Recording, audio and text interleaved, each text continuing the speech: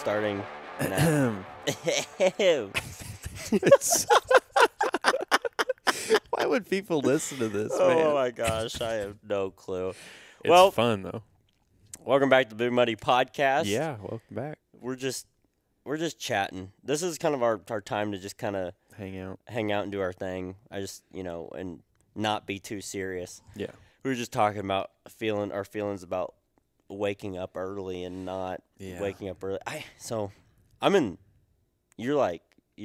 say what you were saying. Get your out of the way. Yeah, so like I get up early throughout the week and I try to go to bed early, but like I'm tired, so the weekend it's like, oh, you get to sleep in.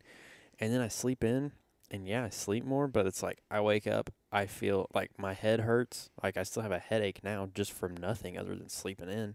And then I feel like, I feel late. I don't care about losing time because it's the weekend. I'm not going to do anything. But, like, I feel lazy.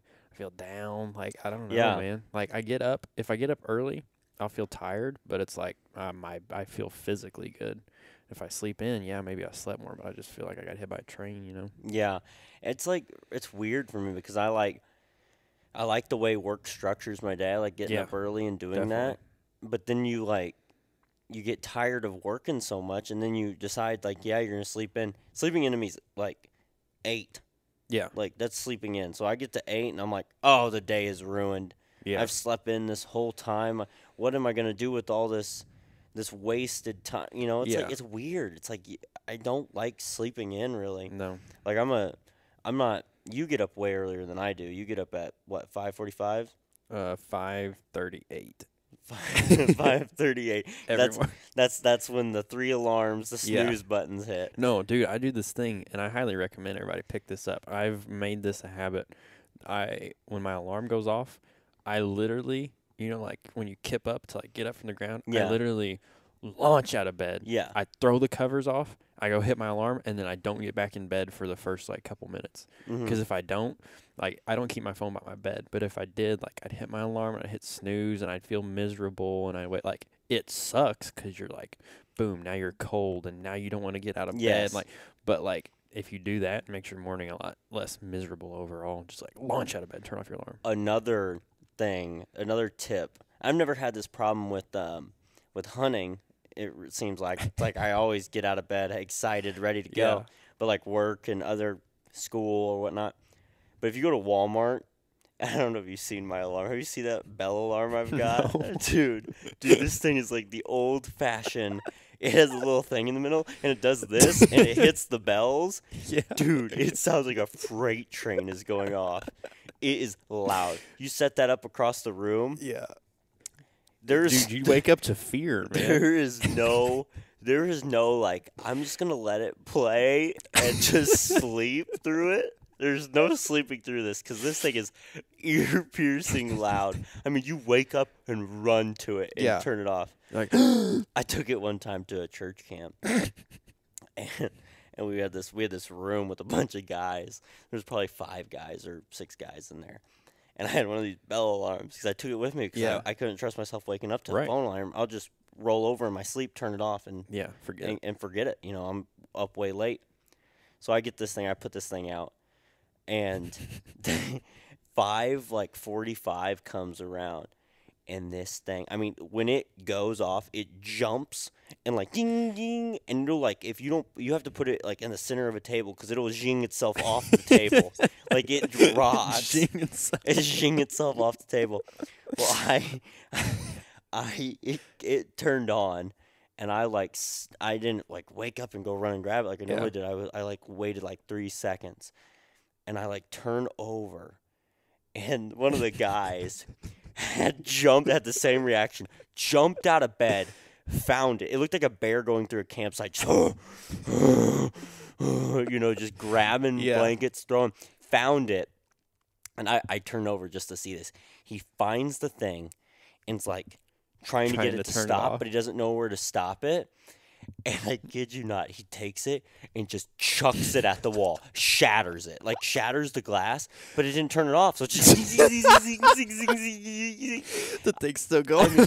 so then he runs over to this guy must not be a morning person. He runs over to it, it just starts stomping, like just literally stomping. And I'm like, dude, that's my alarm Dude, clock. it's got a button on it. Dude, yeah, it's like got a little switch that says on and off on it, and he's literally just stomping on my alarm clock, and I'm like, dude, he goes, what was that thing? I'm like, that was my alarm, clock. my Yeah. clock. He's like, don't ever bring that to any one of these functions again. He's like, I was in fear, but like like baseball through it and like almost put a dent in the wall, like That's speed. crazy. Yeah, shattered the thing. It works. It gets The best part's the thing still going off. Oh yeah, Glass breaks and just. Bing. I have it in the room. I'll have to show it to you after this. But it's like, it's loud, dude. That's a good investment, though. Yeah, and then you have to set it across the room because then you got to get out there. I mean, there's no once you hear it, I'll show it to you later. There's no waiting. It's up, out, run. Yeah. You like full sprint ahead. So yeah, that's how I get up in the morning, and I use that for a lot of things. When I'm hunting, I can use my phone alarm and pop right up out of bed and spring in with a smile and make coffee and go have fun. But like the mornings of like work and school, it's like put that big boy up there and put an amplifier on it because I need it. You know, I figured out that your ringer volume, if you have an iPhone, like your ringer volume is how loud your alarm is. So there was one where my alarm was going off. I was like, yeah. off in the corner, and I didn't even know it. My dad's like, hey, your alarm's been going off for like 15 minutes. I'm like, what? Yeah. Yeah. Yeah. It's strange. Like I don't like those things. I've noticed that they've turned down. They turn down after like 5 Yeah, minutes. yeah, they get softer. I'm Yeah, like, no, I'm that thing need to be getting louder, man. Yeah, if I haven't woken up by that time and turned Something's it off, wrong. That thing needs to be jinging and Jinging. jinging, Jing right off the table. zinging right off the table. Yeah, no, I mean that thing is brutally loud. No, it's well, that's that. Yeah. Welcome back to the Welcome to the big Again. Yeah, again. I mean, here we are just chatting it up. We were talking earlier about just like maybe getting out today. Yeah. And doing the packs. I don't know if who else is listening to this, or probably no one. But Probably no one. But just as like two college guys, we're going through the thick of it. Obviously, we don't have like family and bills and like the stress of like this and that. But like there is like at our age, we're figuring things out. Like we're not bright, we're just kind of rolling with the punches. And sometimes, man, you just got to get outside and do something hard. Yeah. Like, it's like, there's something about, like, I know why so many people turn to the gym when they're, like, stressed out. Like, like, oh, my girlfriend broke up with me. It's time for me to go to the gym and get jacked. Because there's something about doing something hard that, like. It just makes you feel better. Yeah, it makes you feel better and eases your mind. For me, like, I'm not a physical exercise type of guy. I mean, things have to hit rock bottom before things got to get bad before you pick up a weight. Yeah, before I'm doing something. I mean, it's like, I'll pick up a Krispy Kreme donut before I'm picking up the dumbbells, man. But no, like every now and then, just throwing on a pack and just like doing something hard and walking outside. Oh, it's just like it's like the mental reset. I went out with my bow by myself a couple weeks ago, and it was like one of those days where it was like 103, like everything was dry. I didn't see a single like fish, but I stayed out there for like 2 hours, sweated, like my whole shirt soaked, covered in bug. But I'm like, it feels so good just to like sweat again, because I used to work a manual labor job, or I'd used to have, you go like you do something hard. But I've been working a desk job over this like summer for an internship, and then I've been going to the gym, but like I don't know, it's not anything crazy. So it felt nice. I'm like, man, I went home, took a shower. I'm like, I don't want to do that again. It wasn't nice being hot, but No, I felt like accomplished after just standing there and that's what sweating, I like. When I'm like out and I get up at like 30 minutes before sunrise, make my coffee. And, like, it's wintertime, and I get to go check the trap lines with my bibs on and stuff. Oh, dude, those are the best. Yeah. You get up, and you're, like, out there, and you're, like, doing Crisp something. air. Yeah, it's, like, those are the best days ever to do that. It's just because you feel accomplished. It feels wild. It feels like you're taking a step back in time because you're trapping and stuff.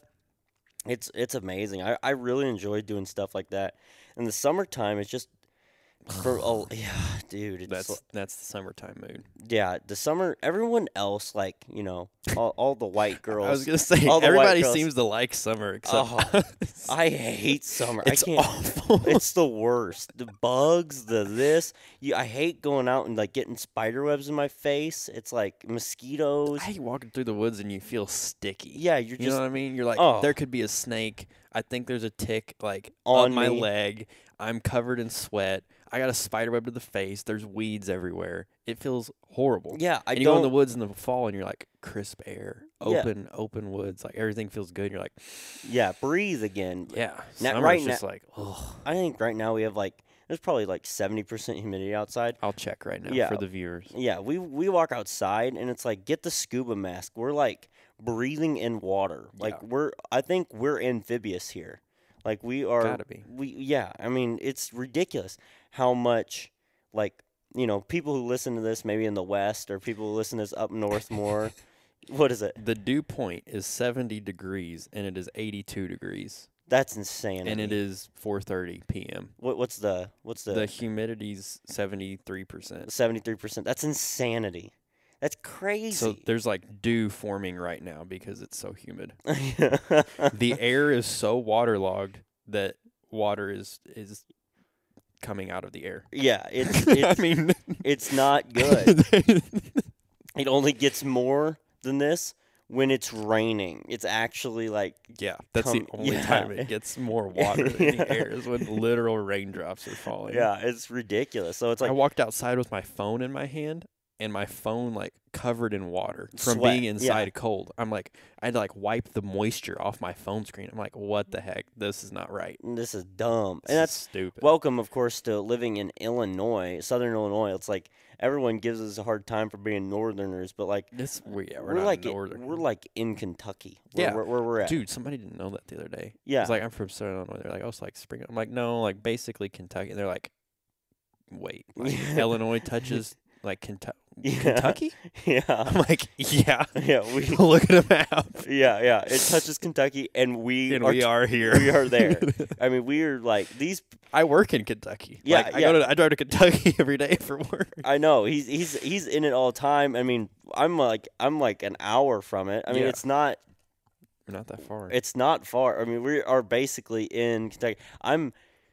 Where I work is like 40 minutes from like the southern tip of Missouri. Like I'm not far at all from Missouri. So Yeah, that's right. it's like, and people consider Missouri like it's Midwestern, but the southern part, a lot of people consider that more of a southern state, Where is the Mason-Dixon line?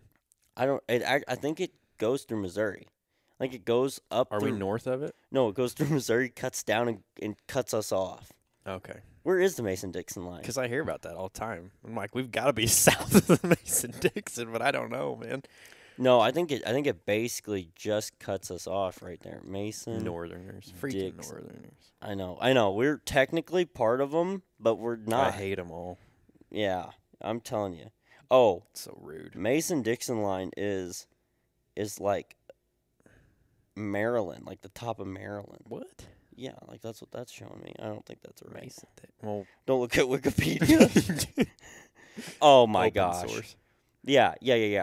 So the Mason-Dixon line, Oh, we're like, yeah, that's dumb. we're like 40 minutes from the Mason-Dixon line. Yeah, like, so he works past I it. work south of the Mason-Dixon, Well, here- and I live north. What's dumb is that the Mason-Dixon line goes to the top People of probably Missouri. won't see my feet. I just put my feet They up on the might- coffee they table. might, They you know. might. I might get some tips, man. Dude, put up a Patreon link. I'll start propping my feet up on these tables, man. Dude, I'll do anything right now. I need some Get gear. some subscribers. Oh, dude, I need this spotting scope. Elk hunting in Montana, feet included. Yeah, dude. Sneak peek. If you screenshot this video, I'm sending Interpol after you as like copyright laws. Size 14s for your viewing pleasure. Dude, we've got the Mason-Dixon line goes to the top of Missouri, which is dumb. That doesn't make any sense. No, it doesn't. It's They over. just hate us. It's like above Maryland, which Maryland That's northern. That's north of us. That's way north of us. Way north of us. If you do the bands. Well, Anyways, the top of Missouri is north of us too. yeah, Like several hours. that's like above Quincy. Like That's crazy. Yeah, no, We got screwed. Yeah, we got barely cut out of it. Anyways, that doesn't matter. Dude, we've been going for a while, and we I'm haven't having even mentioned Montana. I'm having fun. We're just kind of getting We through. make a comedy podcast. Yeah, Feel like Theo Vaughn on here, man. yeah. Just do a. I just add it to it. I think we need to also kind of like have fun with it, and just kind of like. If anyone's listening, you can just hear us ramble on about our day and how we get up in the morning. My dad said he was listening to Theo Vaughn the other day, and he was talking about how he grew up in like a rough neighborhood, and he didn't know like inside dogs were a thing because it's all like just pit bulls like out in the street. Yeah. And he said he went to one of his friend's house, and he was sitting in the kitchen, and a big golden retriever came around the corner, and he said, "What is that?" He said, "That's the prettiest dog I'd ever seen." He said, "That thing was hot." They started talking about the dog. Dude, he's wild. He's wild. He just comes up with some out of pocket stuff. I love it. It's good. Yeah. Yeah. No. So us coming from the Mason-Dixon line, we're gonna pick up in Montana where we were. Dun, dun, dun. Yeah. Day 6 coming out of the tents. Yeah. That's where we were. Making a fire. Yeah, making a fire. That was very sensual. Delightful. That was very dude. Sounded good in these headphones. What was that over there? Yeah, no. So Montana's a 24-hour drive, so we're like far away from home, and it looks like there's like it doesn't even like we talked about last podcast. It doesn't even look like home. No. There's like It's like we went to Mars. Yeah, basically. And like I guess we went out at a time where it was really dry because everything was just tan. Yeah. Like the basins and stuff. I thought the valleys would be more green. No, No. they weren't really that pretty, to be quite honest. In the valleys, I'm sure it is at some point in time in spring or something. I don't know. But where we went, I was like, huh, this is interesting. It's like those YouTube videos. Have you ever seen T-Rex arms on YouTube? No. They have he has this. All of their videos have this color scale, and it's like grayish pale green. So everything like looks the same. Like it's kind of like that. Like you just put a color scale on Montana. It was just kind of like, everything's kind of dry. Yeah, like in the valleys, and then you got up, and it was totally different. Yeah. Then there was greenery everywhere. That's true. Up in top, I guess there was just more water up top yet still because of the heat difference or something. I don't know what the deal was, but we're not scientists. Yeah, if someone wants to drop that down in the YouTube comments, just rake us over the coals. Yeah, just let us know why that happens, Mr. Physicist. I don't know. Yeah. Ooh la la. Yeah, no. So yeah. So oh my goodness. I remember just being in Montana throughout this time, like the level of jokes that we would make. Like I'm not gonna get into them all, but like just up. It's a lot about like suicide. Yeah, dude, it was brutal. There was a lot of jokes. There was a lot of jokes up on that mountain. I mean, I think there's some about shared pain. Yeah. That the military uses it. That people who backcountry hunt together, they know it. Boot camps, this, that, firefighter training, whatever. I don't know. But just something about shared pain brings two people closer together. And, there's a trust that me and Luke have between each other that, I don't have with just, a random other hunter. Yeah. What I would go do with Luke, I wouldn't do with just some random people generally, and how that works. So, I consider us the A team. I tell him that all the time, and it's always it's concerning to add new people into the squad because you're I don't know if that person's gonna hold up, and you don't want to invest 10 days of your vacation time to have someone who's not pulling his weight through, right. And that just gets annoying really quickly. Make a joke and they get offended out there. Yeah, no place for that. There's no place for that. You have to brush everything off out there, because there's you're with that person, and don't get me wrong, we tapered off our conversations towards the end. We were quiet. We just had to stop. Yeah, we just didn't talk as much towards the end, but we were under mental duress. And then the way back, we didn't fight. No. We didn't fight. and it was comical, but we had a discussion about spring water versus purified water that got a little heated, a little too heated, I might add. The apple was so dumb. It was Oh. one of the Oh, I totally forgot about the Yeah. apple. You were just like, you just brought it up out of nowhere, started Okay. spat. All right, we got to get through the Montana trip, Okay. and we're gonna bring up All spring right. water and the apple We'll conversation. put up a poll. We will put up a poll. That is a great idea. Okay, So weird. it's not weird. Anyways, so day 6, Luke's Day coming out 6. of his tent, and Distraught, might I add. yeah, he's broken. He's a broken man right Yeah. now, and so I don't want to carry the boats anymore. the logs Not when are it's raining. the logs are getting heavy, and so we are, getting out of there, getting stuff ready.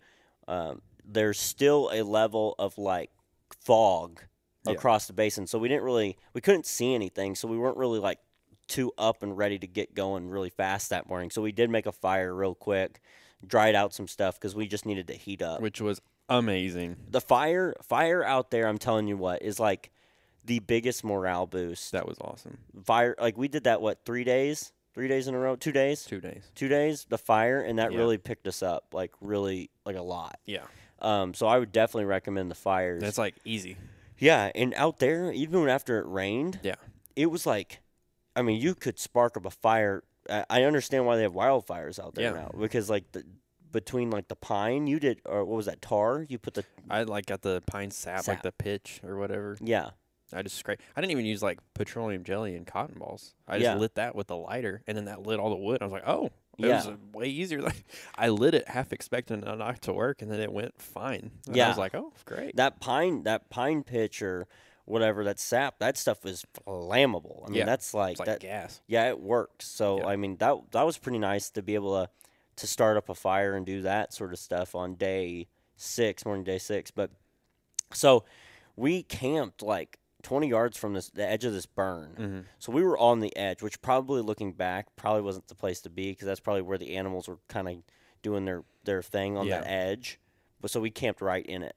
But so we were did those, below. We were below a little like dip. yeah, and but there was also like evidence of like horses and people being in there Pretty recently. Yeah, pretty recently. So we didn't, because when we got there the first day, we saw 2 horse trailers there. Yeah. Which, with where the terrain was, they were probably going all the way back. Would be my Right. guess, is they probably camped right where we were, and I think that's why we didn't see anything in that area. But also, we weren't really glassing to fully grasp what we should have seen maybe in Right. there, because glassing was not on our radar at all throughout this trip, which is something that we're totally changing. Yeah. Because I think that glassing is like, you're letting your eyes do a lot of the work that your legs and your body aren't paying for. And yeah, you're probably going to do about the same vertical elevation and same distance, but you're going to do it more intermittently, Mm-hmm. because you're going to have like 2 hours of glassing and then 2 hours of hiking, 2 hours of glassing, 2 hours Right. of hiking, and you're going to like be able to stop and sit still, maybe have a cup of coffee and kind of calm down a little bit, and then put your eyes on more animals that way. Even if they are far away, it just gives you the opportunity to Well, get now you know where they are. Yeah. You're not just wandering around. yeah, so you can get in that. You can get within a few, like 400 yards of them, at some point in time throughout that day, or maybe the next day, Yeah. or where to glass again, get closer, and kind of and make some stalks or something, or go in and call, because that's what ended up working really well for us. But so day 4 goes along. We follow this trail up to a beautiful lake. I mean, Beautiful. one of the only things I regret on this trip, besides like certain gear items and stuff, well, I guess it's technically another gear item, was my fly fishing pole, because I would have loved to have taken some trout out of there and cooked them up, because we were hungry. At this time, our food, we talked about it before, our food was not cutting it. We weren't having the quality of food. It just got gross at the end. Yeah. And we didn't like it. And so that was a big problem for us. So, and also, this is not knowing that I did have a grouse tag in my pocket. I know, this makes Luke furious, and I am to blame for this. I didn't realize that Montana came with the small games tag when you buy an elk tag. It comes with a fishing license and a small games tag.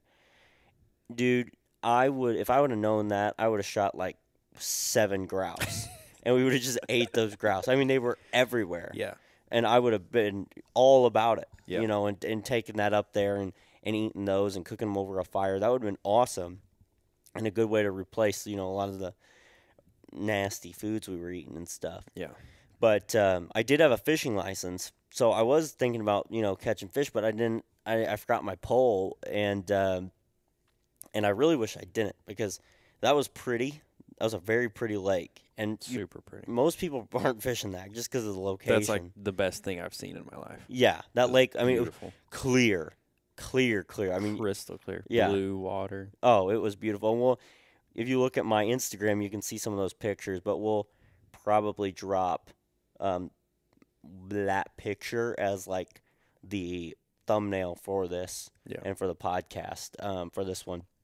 But it was beautiful. So we're like going up and around this lake, just kind of in awe. The sun finally came out. It's warming us up. We're feeling good. Like it's Yeah. like this is the best day so far. Yeah. We're starting to feel really good, and Going from day 5 into that was yeah. nice. And we started seeing elk sign, like Yep. true elk sign, and it just started to feel right. And it was starting to go well. And then the icing on the cake at the start of the day was when we looked up, and like 200 yards away, we saw Mountain goats. yeah. So White mountain goats. white mountain goats just on the, and you know, being a kid from Illinois, seeing, you know, deer, white-tailed deer and raccoons all my life basically is all we got here, and turkeys, you know, which are great, but it's like, man, mountain goats are just, you know, I knew eventually I would see one, but I never understood that it would be like that, you know. Yeah. I mean, they were on a steep, just mountainside grazing around, and they were bright white. I mean, they were cool. That was the coolest thing. Yeah, they were some neat just like creatures to watch them, and they look so interesting, and just where they live. I mean, that's probably the least steep area that they live, you know, Mhm. where they were, because we could have climbed where they were, Yeah. but they probably lived up further on that bluff, Yeah. you know, during the nights and stuff like that. And it was just cool to see them, you know. It was. There was I think there was 5 of them, Mhm. about 5.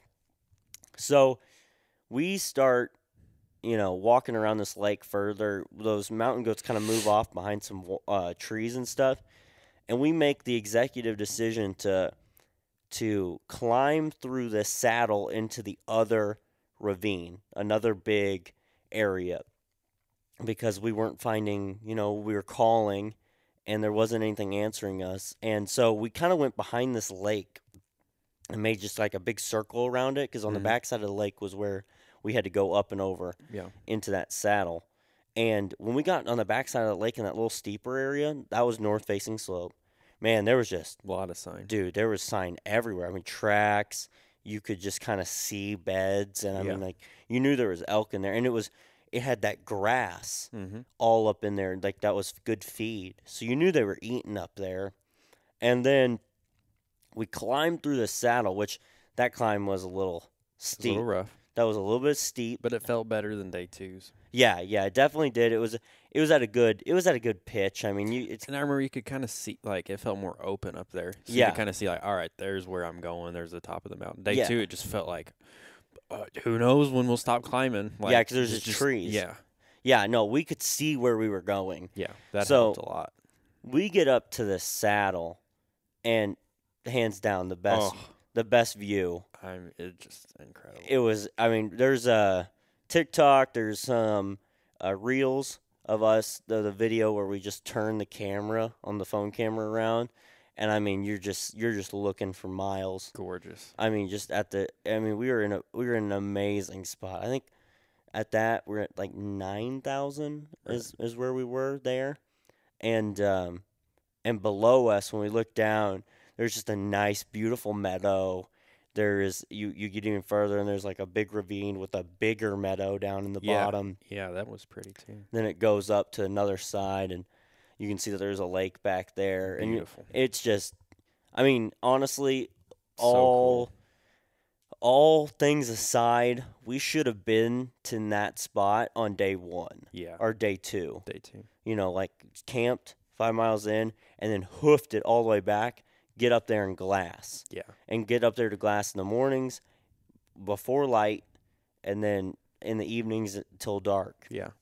Because there was sign all throughout that area, and in that saddle we could have looked both ways and listened, and we may not have heard something, but just the amount of like area we could see in that saddle was, I mean, we could have covered a lot of ground Yeah. with our binoculars. Yeah. And that's where I think that glassing would just help. That's where the bigger CNOC bags would come in too, so you don't have to. Dude, I can't imagine going back down to that lake for water. No, and bringing it back up there. It would not be fun. I'm switching to. We had 2 2-liters. Mm-hmm. I'm switching to 2 3-liters. Yeah, because I think the more times that we spend glassing, the more we're gonna want to have water up top. Yeah. So I want to be able, and I switched from the platypus to the smart water bottles like Luke had. Much smarter idea. I wouldn't personally go with the bladder again because, I can get 3 liters, which is the same amount as what my bladder had with 2 smart water bottles in my pack. But like just being able to like have that clean water ready to pour out into a cup in a jet boil or use it to brush your teeth, and like instead of like having to siphon it out of your platypus bladder into a bucket or a bowl or something, it was just so much nicer and handier to be like, hey Luke, hand me your water bottle so I can pour it out real quick. So I would do that, and that was really good. So I switched over, so I can get 9 liters of water fully loaded up with 2 1.5-liter smart water bottles and 2 3-liter CNOC bags. I can get 9 liters of water, which gets me 2.5 3 days. Yeah, like I could take a bunch of water. It doesn't, because especially the way I consume water, right. It doesn't. I don't need that much. But I remember just Luke decided we got up there. Luke's tired. We haven't slept really good any of the nights. No. Because it's just different sleeping on one of those pads, and it's weird. And so we weren't sleeping that well. So Luke decided to sleep in the saddle, like lay down and take a nap. I set up my little tent fly that was still wet to like dry out in the wind, and I laid down. I used a rock as a pillow. Yeah. So he did that. Felt amazing. Yeah, he did that, and I went up to do some glassing, which I didn't know what I was doing, but I, was just kind of checking things out and looking around, doing some glassing, and I was just sitting up in this, because I climbed, maybe another 50 foot up, or probably 100. Yeah, 100 foot up, just kind of zipped up. Maybe I was probably only about 70 yards away from you. Yeah, and I got up in this rock and just kind of sat there and was just looking and using my Zolio and texting people and just saying, hey, how's it going, and all that sort of stuff, and looking through the glass. And so it's like an hour and a half, mm-hmm. and I just kind of see Luke down there move around and pack up his stuff and like walk up my way without his pack on. And I'm facing one direction, basically. I'm only looking one direction. And Luke comes up to me and he goes, hey, there's a pretty dark cloud behind you. And I'm going to let you pick up from here. Yeah, so the plan was we were going to camp in the saddle and then descend into the basin the next day with hopes of glassing or calling or hearing something. Which, even at first, I was like, I don't know about that, man. But it was like, all right, okay. Like, it was a nice day, like he said. And you had texted, I think it was your dad, like, said there shouldn't have been any more rain coming or something. And I wake up from this nap, and my tent flies, like, blowing all over this tree behind me. And I look up, and there's a dark cloud. So I was like, oh, man, like, that don't look good. So I came up to Drake. I was like, hey, there's cloud coming over that mountain.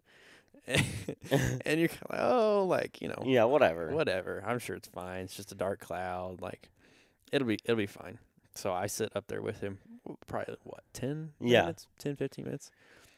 And I look back and I'm like, dude, we gotta get off this mountain. Like, it's coming. It is bad. It's like, yeah, when you see there's storms on the forecast, and like it's been cloudy all day, and then you see like the cloud like coming for you, like scary, because it's like cresting a mountain too, and we're like, I mean, it's just rock. There's nothing up here. Exactly. So I was like, we gotta move, and that's when you realize like, yeah, we gotta move. Yeah, and so the thing is like out there, it might say there's no thunderstorms or anything, but the radar isn't necessarily super reliable out there because it just pops up. It comes out of they form out of nowhere. And that's what happened here at this one. And when I basically turned to Luke and said, "Oh, okay, like it's time to get out of here," it was like we made it down to the saddle because we kind of went back down, and then there was like one drop of rain, and we're like, "Oh." By the time we were clipping our hip belts in, it was like one wind drop was here. Yeah. One drop. Like, oh gosh, like we got to get out of here. Yeah. So the other side, where the new basin that we were going down to was not as steep as the one we just came out of, but it was still steep. It was still steep, but there was like, this is the area in which elk had moved through. Yeah. They so had like a little trail kind of thing. They had a well paved out trail in that sense. Yeah. And the wind starts picking up, and we start moving like way too irresponsibly fast down this mountain. And I knew it was irresponsible. We were still like, we're trying not to get wet because we got our trekking poles, and we're like, just trying to get off the mountain. Yeah, and I don't have my trekking pole out. I have my bow in my hand because I always have my bow in my hand. Yeah. So I'm in front of You're Luke, in front of me, and I'm moving pretty quick. And I don't remember if it was like a rock slipped out from under my foot or I just lost my balance or something. But I go end over end. Like, you went down hard, like really hard, and it looked like you landed right on your one like knee, and I thought like, oh, that's it. Like, I'm gonna have to carry him out. I didn't think you'd be able to like get back up after that one. Yeah, the way it looked, and it looked bad. Yeah, because you got a 60-pound pack on your back. Yeah, too. And I did land on my knee. Like there was blood. Oh yeah, you busted it up. I busted my knee up. But like the way I landed, I can only imagine what it looked like to you, because it had to look like I shattered my knee. Oh yeah, it looked like you just. Yeah, I thought exactly that. I thought you shattered your kneecap. Because I mean, it wasn't just falling on the ground. Like, I fell and moved. Like, I went probably. Like, you skidded. Yeah. How far do you think I went? Like at least 6 feet. Yeah, I mean, it was a good little, dun, dun, dun, dun, and I kind of like caught myself down there. Luckily, I didn't go any further. Yeah. My bow got launched out of my hands, which luckily it didn't mess up anything with the sight or anything like that. We looked at it, and nothing got jolted out. But I turned back around and got up, and I had to like kind of brush my knees off and like kind of stand there for a little bit because my leg was like numb, like, because it was like it hit hard.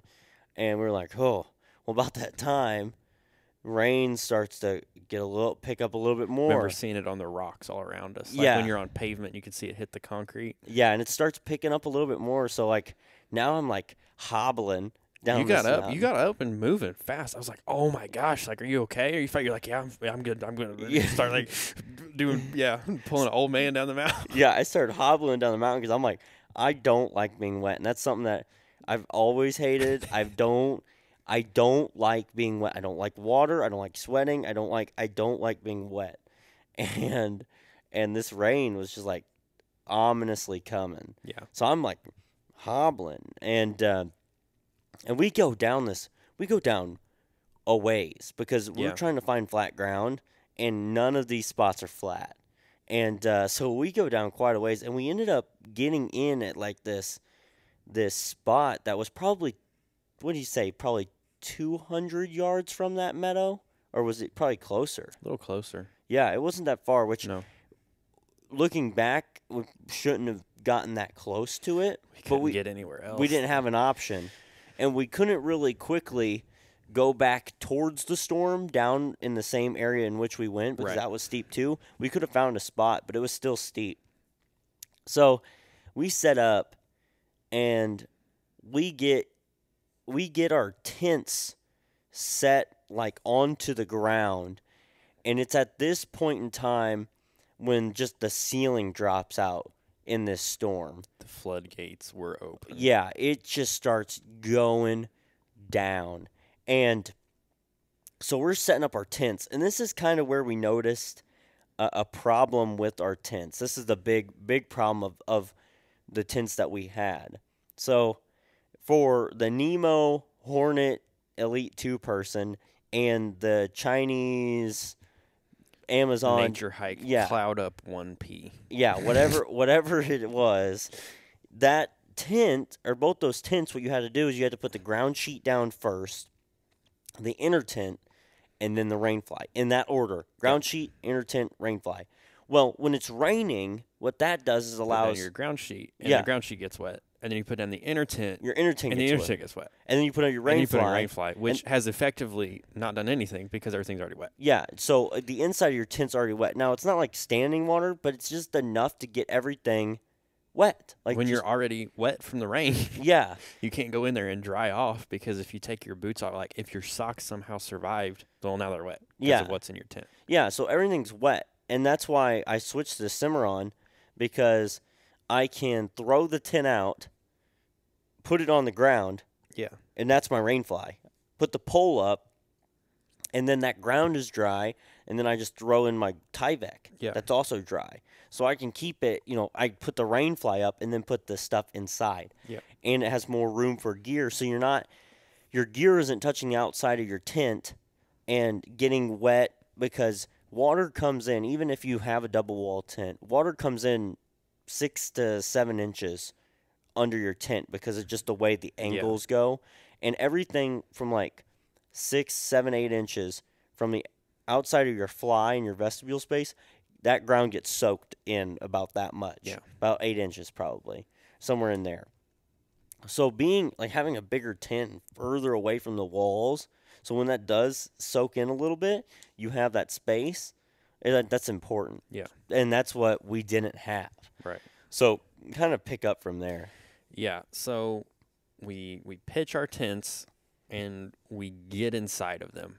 And it's like I'm assessing everything because keep in mind, I didn't have the inner tent. I brought my rain fly and my ground sheet. And my rain fly ends about 5 inches before the ground. So, like, there's rain, like, kind of, like, almost touching my ground sheet. And my ground sheet is about 4 inches, 5 inches on either side of my pad. Yeah, because you took the inner tent out of your tent. Right, exactly. I don't have the sidewall to kind of keep rain off. So I'm on my knees in my tent, just assessing things. My pack's in front of me. My pack's soaked. My pant, I'm soaked because I had to put my tent up in the rain. And you're in your tent fixing stuff up. I'm on my knees, assessing like how do I get my boots off without getting everything wet? Like how do I put my pad and my quilt down without just getting soaked? And it's at this point I'm still on my knees that hail starts falling. Yeah. And quite not big hail, but like a lot of it. Probably pea size. Pea size hail. But it was like the ground's white. Yeah. Like it's falling. It looks like snow is on there. Yeah. And it's there's hail in my tent because there's no sidewall. So it is hitting the ground, and anything that hits the ground next to my tent is bouncing off and coming inside. And melting. Yeah. So my tents are, because it's not super cold at this point. It's chilly, but it's not cold. So my tent was already wet. I'm already soaked. And now, like, if I put my quilt down, my quilt's going to be covered in melted hail. So I'm like, I can't do this. Because if I get my quilt wet, I'm out of luck. Yeah, because it's a down quilt. Yeah, it's a down quilt. And they don't, you lose everything. I don't have any room that's dry at all. My whole tent's soaked out, and it's getting worse. So from my perspective, I'm in my tent, and I am in my tent, and I hear Luke in his tent, and Luke's in his tent going, oh, this isn't good. Like speaking to himself and like, uh-oh. I was so... He was distraught. I remember saying that. I remember saying, uh-oh. Yeah, he's just over there, and I hear him just like kind of like moaning and mumbling over in his tent, and I'm like, is everything good over there? Because I'm on my knees, like holding myself together, like in the middle of my tent, just shivering and just soaked and watching everything get more soaked. Like my tent didn't help at all. Yeah, so I'm like, are you okay over there? And he's like, no. And so I'm like, what's going on? He's like, well, everything's soaked, I'm wet, things bouncing in, and I'm like, well, if you need to come into my tent, like you can come in my tent. And at first he's like, no, I'll be good. There was a long Yeah, pause. he was like, no, I'll be good. I'll be fine over here. And then like 3 minutes later, you're like, yep, I'm coming into your tent. And so and we're like, our tents are 5 foot away from each other, but Yeah. we're shouting because hail hitting this tent. So like, I mean, like, Yeah, it's loud. real loud. yeah, so we're like yelling at each other, and so I asked him like 3 minutes later. I was like, hey, are you sure? He goes, nope, I'm coming into your tent. And so like I'm rocking a 2-person tent, which means one person. Especially with that Nemo. Yeah, It's especially the smallest 2-person tent I've ever seen. Like it was tight with just me in the tent. Yeah. And so Yeah. so Luke, like I'm waiting, and I'm like, all right, whenever you come out of this thing, yell, and I'm gonna unzip the vestibule, and you run in and grab some of my gear and throw it in your tent. Yeah, we got out your like jet boil and your food and like something Yeah. else, and like we were gonna put both of the packs in my tent, but we can't just move everything over because it's still pouring hail, like Yeah. actual hail And rain. and rain. Yeah, mixed. So did you put on your jacket, your rain jacket? I had it on. You had it on. I was just soaked. Yeah, he was just soaked anyway. So he shuttled a lot of my gear out of my vestibule and moved it into his tent because we wouldn't have been able to fit him in there without Right. having a little bit. Because we're like, if he got in there, we're extending the walls out of we're both touching the sidewalls of this tent. Oh well, I brought my sleeping pad and my quilt. We could not fit 2 sleeping pads in the tent. Yeah. Touch like my sleeping pad. There was I think 2 or 3 inches that were underneath the edge of your thermarest. Yes. That's how small the tent is. Regular, I don't think you're like they're not the wide version, right? I got the wide version, but the climate's not. you had the Or is it? 23. You had the 23 wide one. 23. So I had a 25-inch wide sleeping pad, and you had a 23-inch wide sleeping So pad. 50 inches. Yeah. And I well, mean- less than that, but yeah. Less than that, and I can't imagine like if you measured both of our shoulders, like shoulder to shoulders, more than Yeah. 50 inches. Yeah, so we're like in this tent, and like so he gets in there finally. We put that down. We put his sleeping bag or his sleeping quilt down, and we have mine and his on both sides. It's the whole bottom of this Is just sleeping of pad. sleeping pad. There's no extra No, anything. there's no room anywhere. So, and mind you, we're still technically somewhat in bear country, and We so- just forgot about that. yeah, like at this point in time, we didn't care. It seemed like anymore, but so we're still kind of technically in bear country, and our jet boil and food is in our vestibule. Not only that, we we cooked inside of the tent. Oh yeah, like we cooked like inside of the You tent. held the jet boil between your legs. Yeah, we held it. So I have a video. I'm like sitting with my legs over your legs. Yes. Like we are some crotch to kinda, crotch. like, couples yoga deal. Crotch to crotch. Jet boil just inside of this tent. Yeah, I mean we are literally like my crotch is basically touching the jet boil, and his crotch is touching the other side of the jet boil. Like we have our legs in like a diamond formation over each other, and we're just sitting there like looking at each other in the eyes. And like when I say in the eyes, I mean like his eyes he's maybe 6 inches from my face. Like his eyes and my eyes are like a total of 6 inches apart, and we're just looking at each other as the hail's coming down. Just so loud. And just deafening. Wet. And our pants are wet, our socks are wet, our quilts are kind of wet at this point. Yeah, like, we're just looking at each other, and we're just laughing. Dude, we're just cracking. I have videos from Snapchat, old Snapchat Yeah. videos of us just dying laughing. My hair is like in a rat's nest at the time because your I had the hair's mullet. wild, yeah. And so we were just laughing, and like honestly, that was funny. That was a part of the trip that I don't want to repeat. No. But it was like of course that happened, Of course, the day, like day 5, the most miserable day, and then day 6 starts out.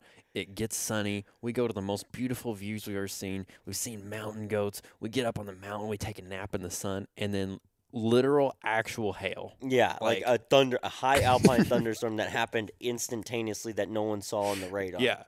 And so like we're like scrambling. So we're just like, it went from like everything ever that the trip should have started out and wanted to be to back down into like the mentally breaking section of the episode again. And so we sit there and we eat our food. We just put our empty and dirty dishes like literally in our vestibule. In the rain. Yeah, in the vestibule. Like we're like, if a bear comes, he's getting a 2-for-1 special because me and Luke are right there. And then so we set up our quilts and we're like shoulder blade to shoulder blade. But I remember parts of the night and stuff where like I would turn over because I like toss a turn. And I would turn over, and Luke's face and my face would be like nose to nose, and I'd be like, "Nope," and I'd turn back. I'd turn back over, so like we would just, I would just be like looking at you. Do you remember waking up in the morning? Yeah, and I would just wake up and I'd wake up in the morning, we open our eyes, and we're like looking at each other. Yeah, we were like, I had my quilt over my nose, so all you could see is my eyes. Yeah, and I'm like, me and him, we just wake up and we're like, we're face to face.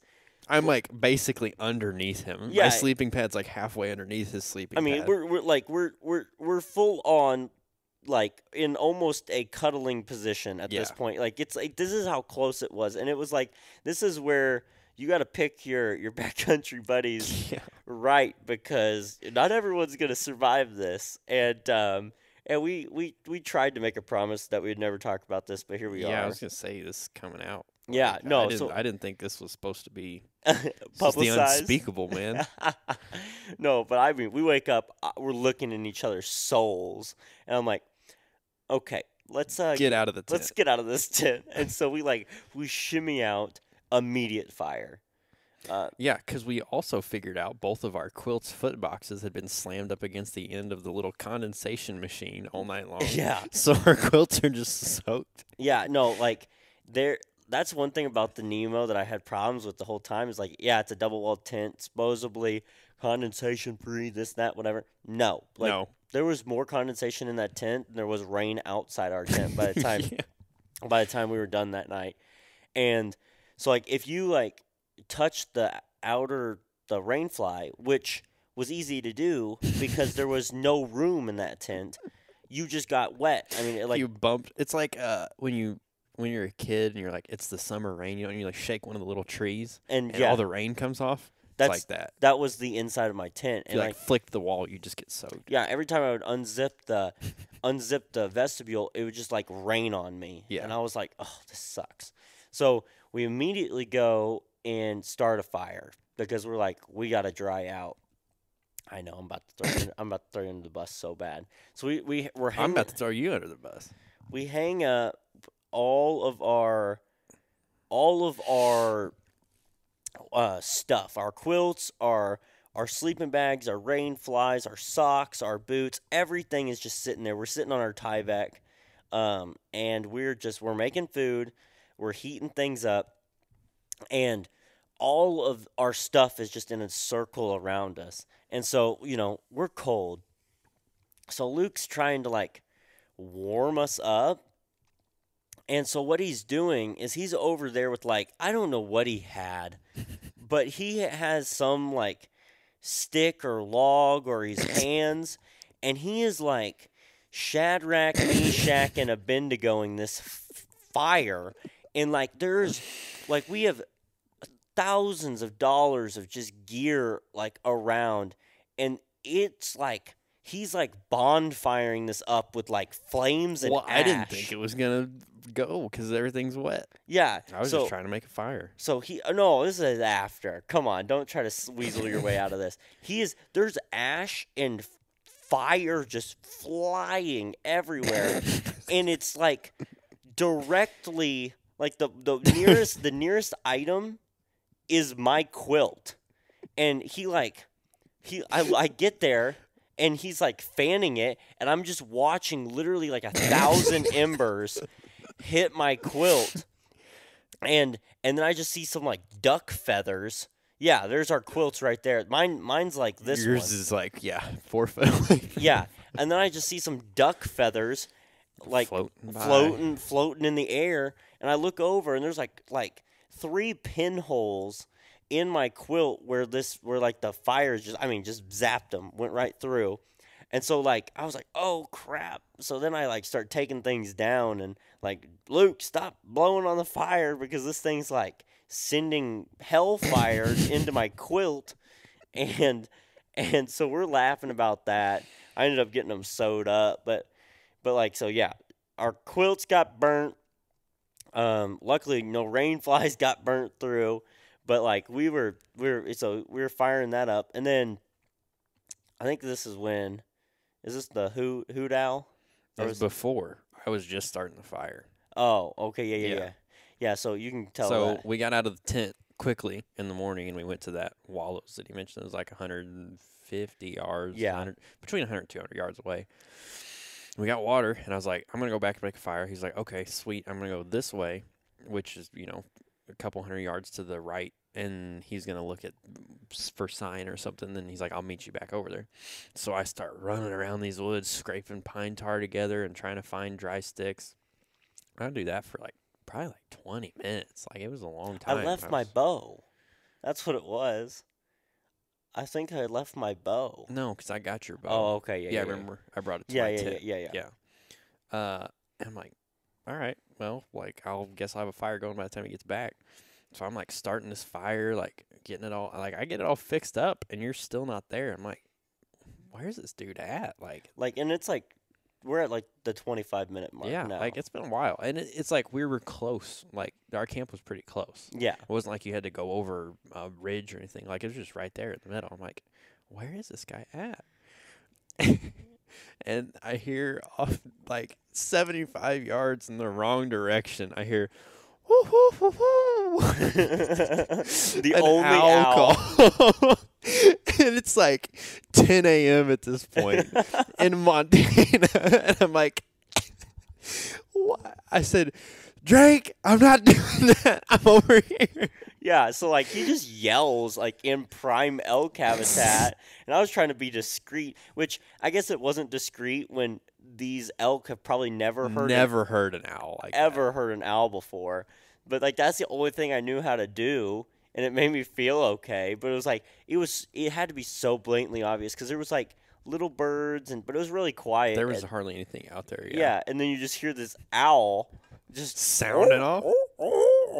Just going nuts. And he's like, Drake, I'm over here. And so, I hear him, and I, walk to him. And the thing was, I forgot to drop a pin at camp on my Onyx. You got lost, and I just was wandering about in the woods. You found the trail, didn't you? Because we were right off the trail. No, I didn't find that. I just kind of was, wandering around, and just it was going all through the that. woods. We got a dog. Hey, baby. Hi, El Bale. You join us? Oh. Come up here. Oh. Yeah. Come here. Come up here. Get up there, dog. Go. There you go. All right, lay down. Yeah. None of this licking my face stuff. Oh, whoa. And she's on you. All right, well, now Ellie has joined the podcast. But yeah, so we meet up. I watch him burn my quilt. and then we pack up, we start to get ready to go. And we're back 12 miles. Yeah. And where this meadow is, this pretty open meadow. There's 5 wallows. Oh, look at him, he's taking pictures. There's 5 wallows. And so there's elk sign everywhere. There's elk sign everywhere. I mean, it's crazy. And we're kind of hiking around, we're looking in valleys and all that. All of a sudden, Luke hears an elk call, an elk bugle. And he's like, did you hear that? I'm like, no, because I can't hear. I still got that water behind my ears, and I can't hear nothing. And he's like, well, there it goes again. Did you hear it? And I'm like, no, I did not. You're deaf. There's nothing over there. And he's like, I think there's something over there. And at that time, I think I heard like the off end or something high pitched, and I was like, maybe there's something. So we cut down through this. Yeah, You ended up hearing it. Yeah. Right when we got to the edge Yeah. of that meadow, I think you I ended ended up it hearing one time. something, but Yeah. I didn't end up hearing what you were hearing. Like you heard it clear as day. I heard like, and I was like, I guess. So, but I was trusting you. So we cut down through the bottom, and I trusted you also because there was so much elk sign around. Yeah. So I was like, there's got to be something around.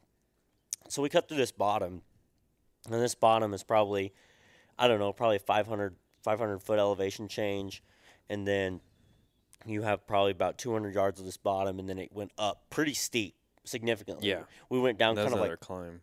we went down kind of like a seep. Remember that, like Yeah. where it was kind of like Yeah, we were seeping? walking in the water. Yeah, it was kind of like a seep. That was like the least elevated part. You know, we kind of zipped up that way. We get up there, and we don't hear a call. We don't hear any call. So we're walking around. We zip up and down. We make a call. We get to a far area, and we walk along this where that kind of like that ravine was, and it kind of gets steeper and steeper and steeper until it turns into like an actual drop off. Yeah. And where you couldn't go down. So we sit and eat our lunch on this drop off, just overlooking everything. And we hear it again. Yeah, it's like right after we were done with lunch, we hear it in the exact same spot that we were just at. Yeah. And we're like, "Are you kidding me? Like Yeah. this is dumb." So we pack up, we redo the whole thing, we drop down, cut back up, we walk to the edge of that meadow, and we're hearing it. And at this point, I'm actually hearing it. Yeah. But as we get closer, we're like, that's not an elk. You know, that's a human. Yeah. So we get to the edge of this field, or this meadow, and I pull out the binos, and there's some guy, and it's like we could tell when we were getting up there that it wasn't an elk because it was like a fluty. Yeah. Like he was using a different call. My call sounded really good. Yours sounded really good. But like He had like one of the tubes. yeah, he had like a tube, and it was really there she goes. It was really like fluty, and we didn't. Yeah, she just hair and everything, but yeah, it was real fluty, and it didn't work. Like his call just didn't sound that great. So, anyways, we end up like waving him on, and he sees us, and we walk over to him. And this is the first person we've seen like out here in a few days. So we're like chatting him up. And he's sitting down on the edge of this field with his glass out, and he's glassing. He's just chilling. Yeah, just doing his thing. And he said he had camp at about the 5 mile mark. And I think from exactly where he was sitting was like 11 miles deep. So he's like 6 miles from camp. So he's got to leave at like 5:30 at 6 o'clock in order to get back to his camp because he's not walking in the dark is what he said. So it's about 4:30 when we meet up with him, and he's glassing up on this east-facing slope. So not where we came from and not where we were at on the other two opposite sides, but the east-facing side that was right there. So we came over and descended the south-facing slope. Yeah. And then in the morning, we went up on the north-facing slope and chasing that one. And we came back down to the center, and now he's glassing the east-facing slope. Yeah. And he was glassing that east-facing slope, and he goes, well, there's 2 elk up there. And we're like, what are you talking about, dude? We've been here doing our thing. Like, come on. And he pulls up his bino. He's like, yep, there's just 2, mulling around. I think that's a littler bull and a cow. And I'm like looking up, and I think I see it. You see it. You said you saw it. Like, you know where he's talking about. You saw it move or something. I'm having troubles. I saw it move, but I couldn't pick it up. Yeah. So I'm having trouble seeing it with the binos even. And he's seeing it just fine because he's a Western hunter and he's done this before. Yeah. And we're just not. And so we kind of chat there with them for like probably, 30 minutes or so? Yeah. And I look at him, and like to get up to this spot with the way you have to go in order. It's Yeah, rough. in order for the elk not to see you, you had to go on the side of it. You couldn't have gone straight at the elk because it would have seen you coming down. You had to cut up the side, basically rock climb, and then come down on the bull from the top. And that's the way the thermals were going at that time. Is it was blowing uphill yet still, and it was about 5:30, 5 o'clock when we started. And anyways, so we asked him, we go, hey dude, are you gonna go for that? Like, 'cause if you're not going for that, do you mind if we go for it? Yeah. And this guy was super nice. He was like, dude, I'm not going up there for that little bull. That's what Well, he had been there a while, and the bull wasn't like coming down or anything. Yeah. He's like, I'm not climbing that, and it's too small for me to go after or something. So he's like, oh, you guys have it. Yeah, and because he's been calling for a while, trying to see if he could get that bull to drop like I don't know. I think he was trying to get it to drop like about like 800 feet or something like that. It was it was up there. So me and you like pack up the gear and like you might not go up for that little bull, but we're going up for the little bull. Yeah. And so we cut around the side. We dropped our packs. We dropped stashed them at a tree. Stashed them at a tree, and then we walk straight, or like we hike around, and we basically rock climb like a 40-degree slope to get up on the side of this thing. And when we cut across and pop over the head or the edge of this and just get right into like some smaller shrubs and whatnot. And it's about this time we get up there. We're like, all right, you ready? I knock an arrow, get everything. It's like he's got to be within like 150 yards from this spot, just kind of where I have my Onyx pin. So I call, and immediately this thing bugles right back at me. And I'm like, dude, there's a bugle. Like, it's the first one. Like, I can actually hear it. It's right there, that sort of thing. And I saw the confusion in your eyes when I turned to you, and I'm like, he's about 150 yards away. And you were like, no. You're like, no. I'm like, are you crazy? He's like 150 yards away. So I set up. I give him another call. Immediate, and he's closer than what he was. I'm like, okay, he's probably like 100, 120. You're thinking he was off another direction slightly, too. Yeah, a little off and down a valley. Like I said, I was having bad ear problems. Yeah. And you're like, no, like I said, he's right He's here. right there. He's right here. And I'm in my head, I'm like, I've got time. So I've been thinking about like pulling my bow back, keeping calm breathing, making sure I focus on the pins. And about that time, this 800-pound elk just pokes up the ridge at 30 yards and looking directly at me. And this is when I lose all composure that I ever had. All the breathing and going out the window, or like, focusing on a pin, everything's out the window. Yeah. And so this thing, it feels like he stared at me for an hour, but maybe 30 seconds is all he stared at me. It wasn't even that. Yeah, he didn't even stare at me that long, but it felt like an eternity. Yeah. And then he starts walking closer to us, completely broadside. And he is heading up past us because he thinks that's where that bull elk was. And he comes behind this tree. I pull back. Luke says, my arrow. I could hear of his arrow bouncing on the rest as it moved back. Yeah. So like I'm shaking. At a loss. And in this moment, this thing's probably 20, 22 yards away from us. And broadside, perfect, everything what you would want if you were a sensible human being. And I pull back. He's walking. I don't stop it. That's the first mistake. And I'm riled up. Like I can't see pins. I knew he was close. Put the first pin on him, and basically in the area where I wanted to hit, and boom, and let off the shot. Now I didn't stop him. So as he took that extra shot, or that extra step, my shot went about, those strides are long, so that my shot went about 6 to 8 inches further back towards kind of like liver, gut, stomach, further back that direction.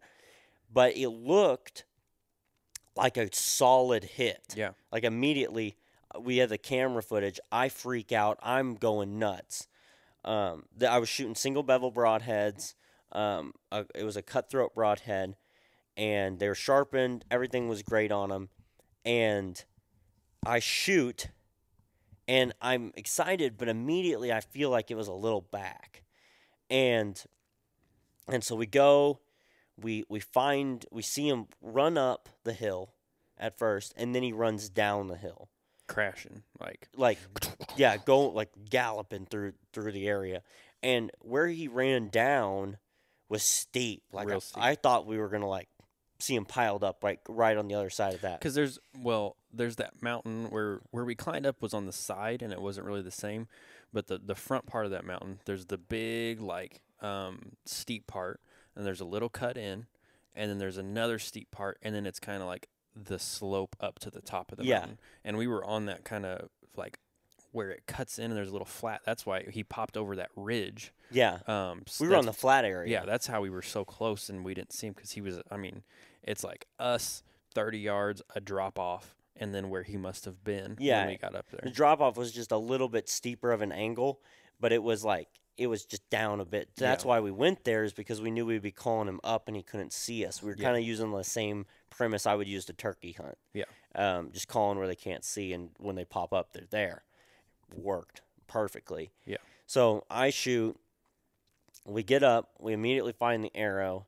It like blew through the elk, went like 30 yards, stuck in the ground, like penetration perfect, 2 holes, or in this bull. But right where we hit him, there was no blood. Nothing. Not a drop of blood. And this is where my heart just kind of just dropped in my stomach. Like I was like, oh, I don't like this at all. These are also the first time I've shot these broadheads and hit an animal and and done anything. So I'm sitting down, I'm reviewing the footage with Luke, and I know it's back. And it looks like it's double lung liver, like in that area. But it's like, it's high enough, like middle body, to where that bull has to fill up with blood. So the middle part of his body, that whole cavity has to fill up before blood will start coming out. And those broadheads, their cutting diameter is only like, there's one blade, and it does make an S, a little bit of an S, but the one blade's like 1.1 inches. Like it's pretty tiny. Mm-hmm. They look big at first, but like cutting diameter wise, other fixed blades, are more of a cutting or better cut. And we're just no blood. And I'm sick. It was a shot that would have been a easy kill shot with a gun, easy kill shot, with maybe an expandable broadhead where we could get some blood off real quick, open bigger hole. Probably would have seen some blood and been able to track further and make a better call. But we just no blood. So we sit back, we wait. I'm like sick. You're like sick to your stomach. Like I'm about to throw up sick. I've never seen you like that with anything. And it was like, that's one thing that I didn't catch it in the film because I turned off the camera. But like I was like, you were bad. I was about to throw up bad. Like it was pretty bad because I knew that it was a good shot, but just the fact that we didn't have blood, I knew things weren't going to go well after that. I knew it was going to be difficult. So we wait like 45 minutes. That's all I could wait. It felt like 7 hours. Yeah. The 45 minutes. You took like a nap, or tried to take like a nap there for a second, and I'm like, I can't sit still. Like I'm tired of this.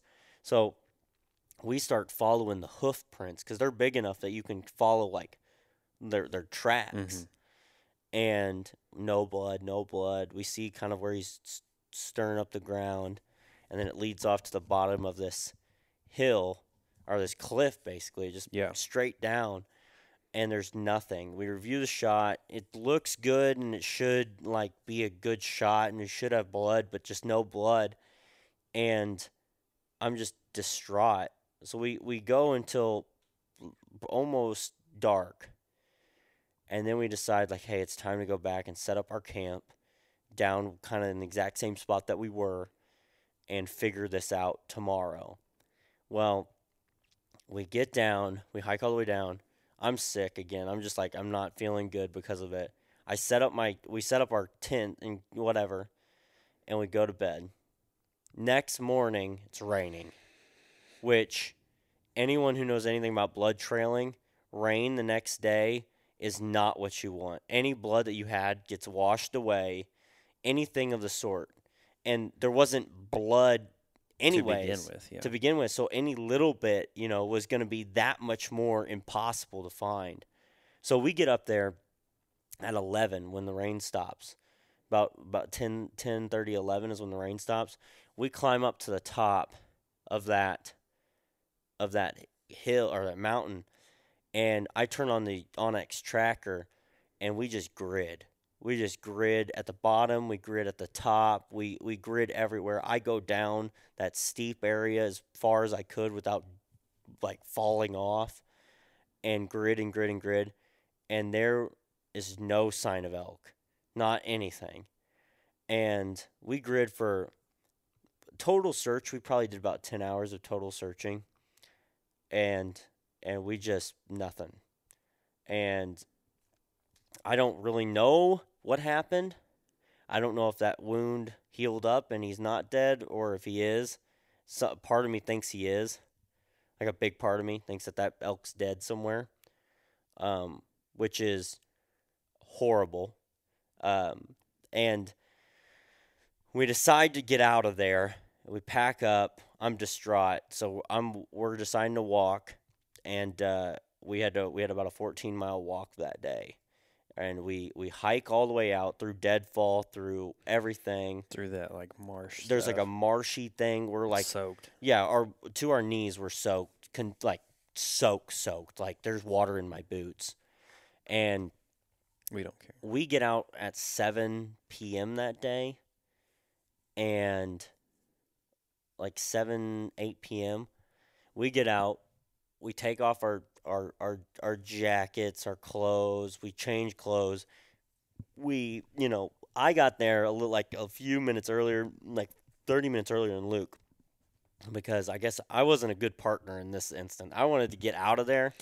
On the way back is when my body, like the bonking out, there was no nutrients in my body left. So I went fast for the first.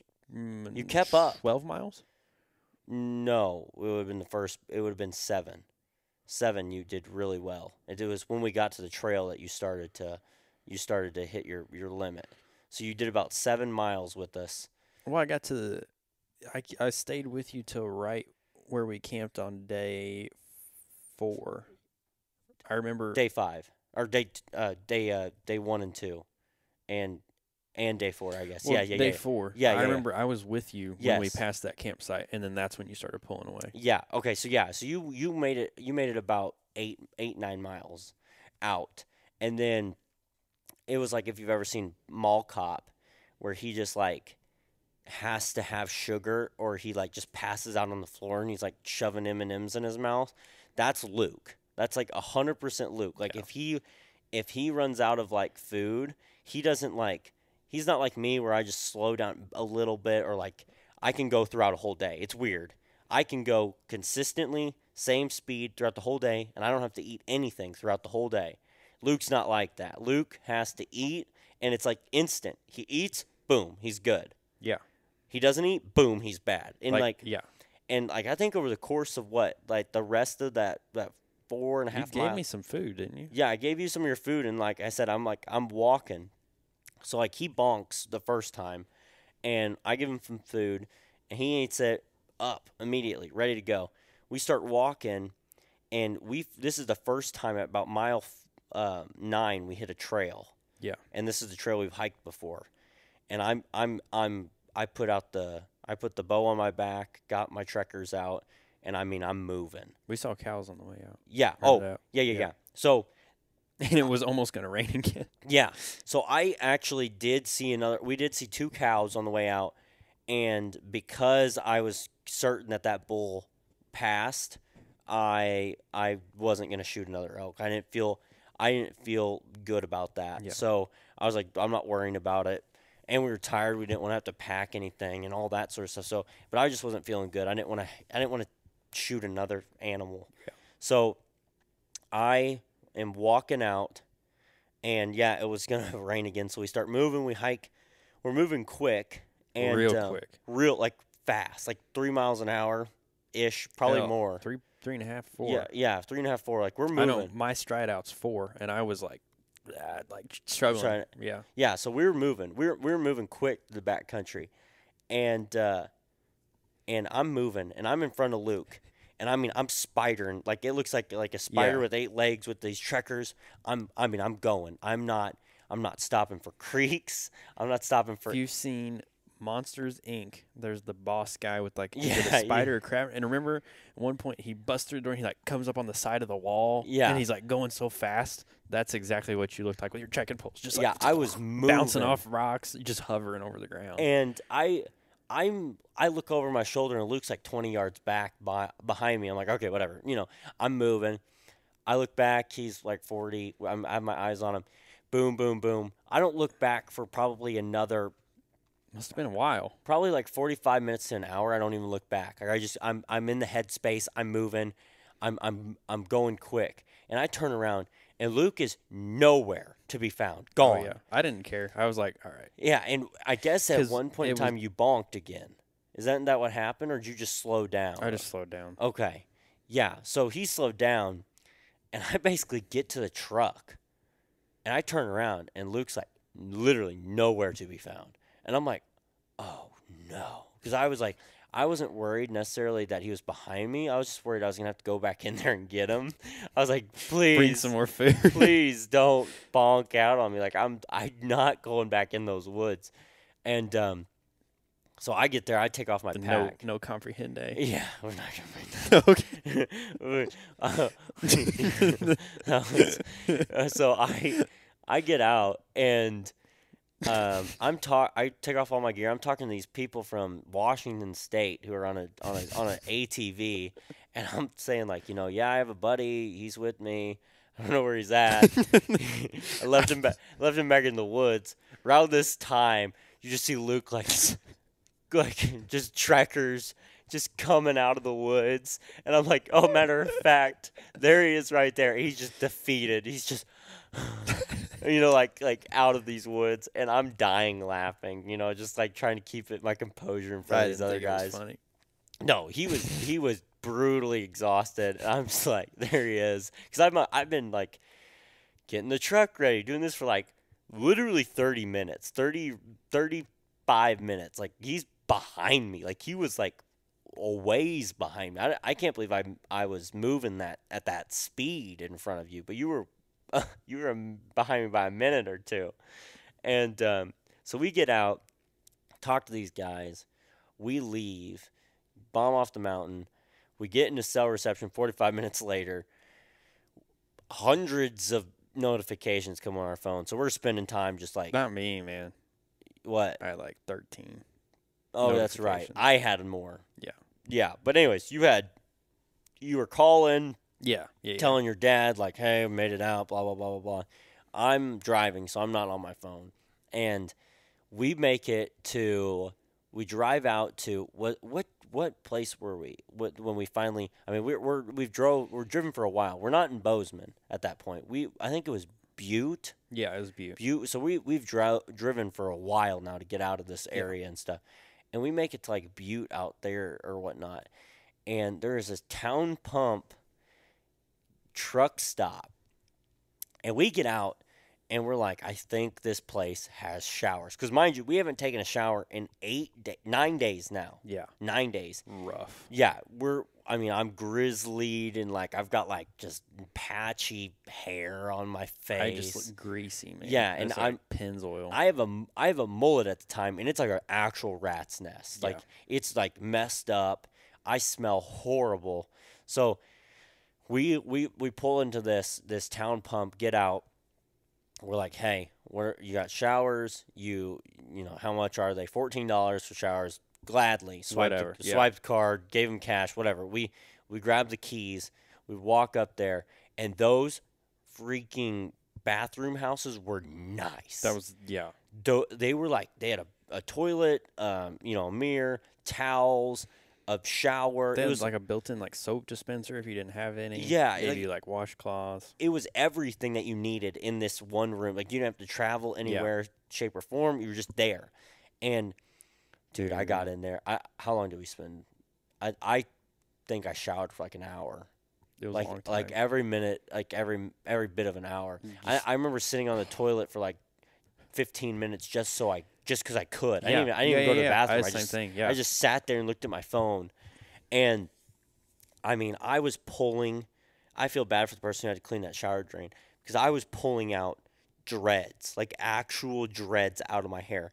Like, I mean, it looked like someone like killed a woolly mammoth and put it in the bottom of this shower. Like I was just ripping out hair, and it was like gross.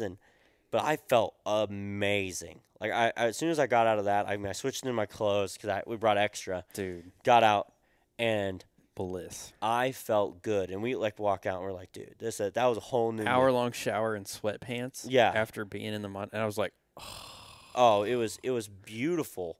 And we get out, we go find some food somewhere. McDonald's. Yeah, McDonald's. Dude, we ate so much. Hammered McDonald's. I mean, we were just craving nasty food. Just disgusting greased up foods. Yeah. We were craving that, so we went to town on it. But before I left. Oh yeah, at this point we figured out that Drake had forgotten how to drive. Wait, what do you mean? Remember you almost got us killed? Whoa, wait! I gotta tell him why I was driving at such wee hours of the night. No, before that. Oh, yes, I forgot about that. Yeah. I turned totally on the wrong way.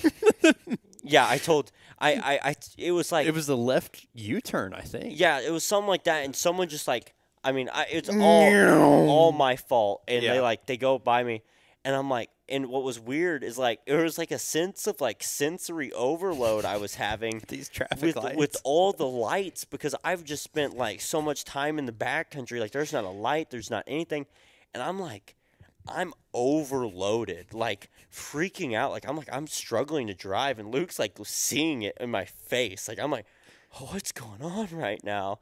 And so like, I get out, I get on the interstate. We did our showers, whatever.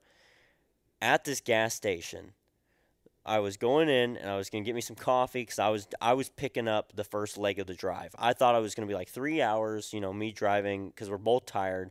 Luke switches on, we switch off, that sort of thing, all the way back home. Yeah. So I get there and there's this coffee. It says the highest caffeinated coffee like that they had there. High caffeine. Its name was Screamin' Eagle Coffee at this town pump. So, I mean, I grab a large, XL, launch that up, put the top on, tastes like gas station coffee.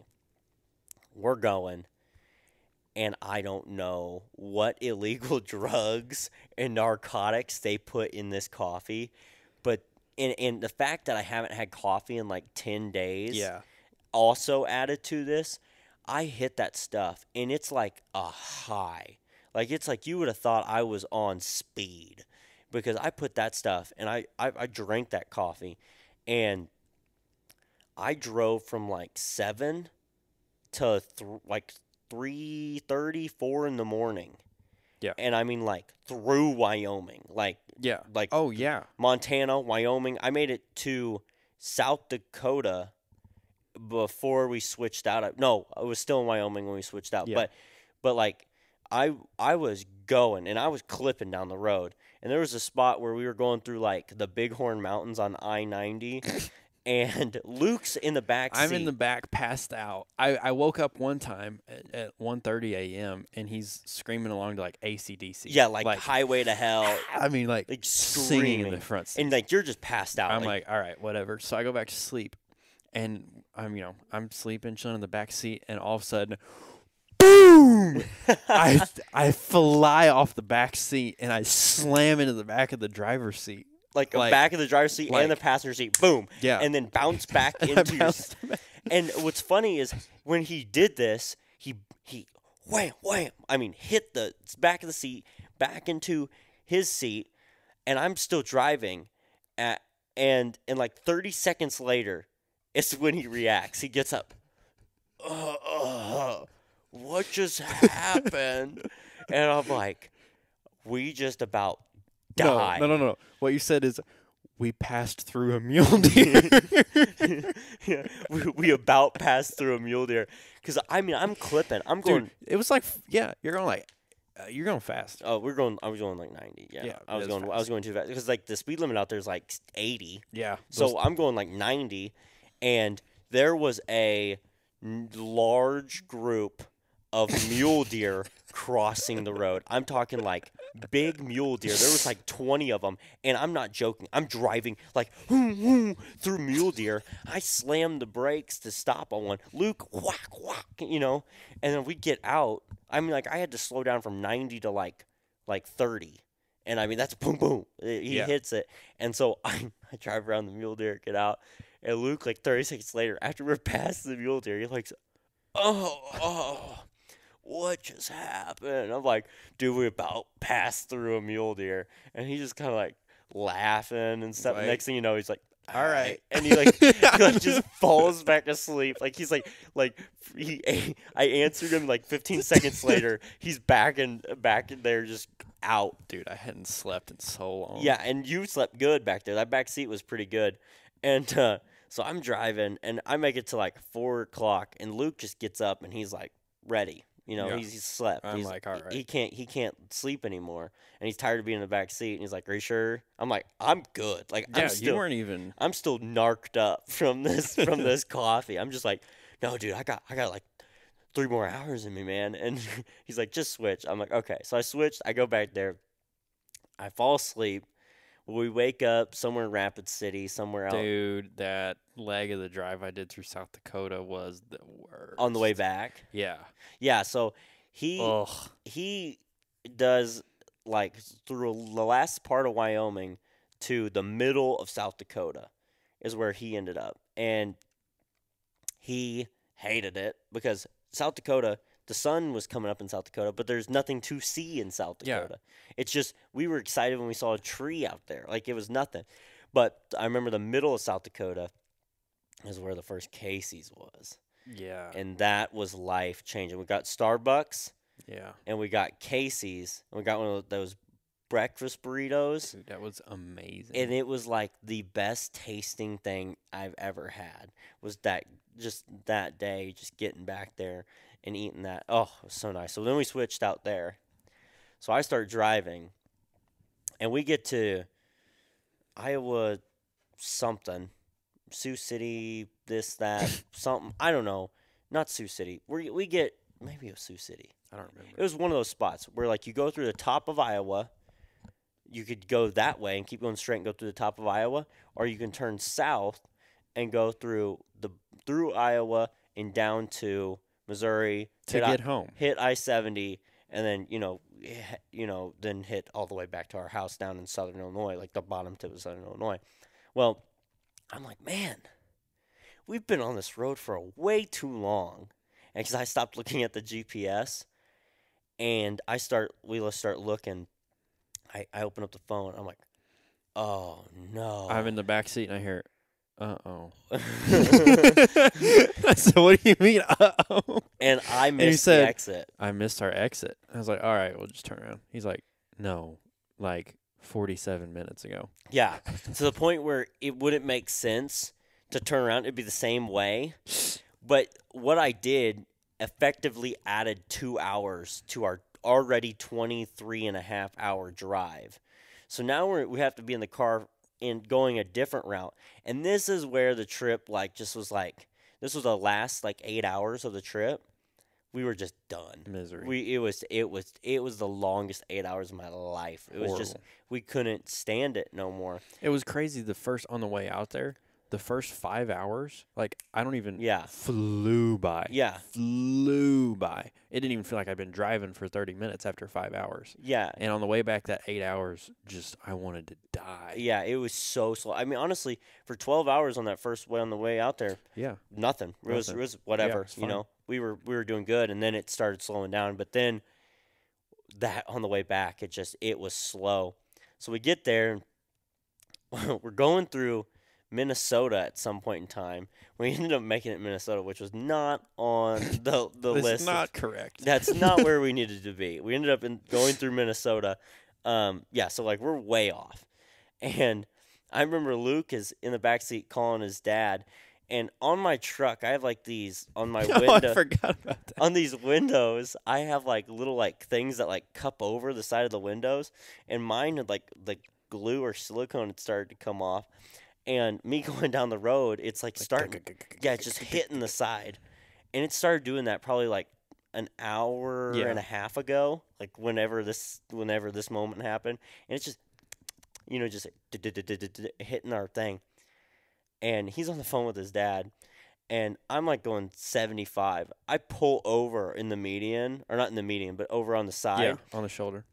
on the shoulder of the road. Put it in park. Slam. Yeah, I'm on the phone with my dad. Yeah, it's going good. Drake slams on the brakes. Moves over. Moves over. I'm like, yeah, we're in Minnesota. Puts it in park.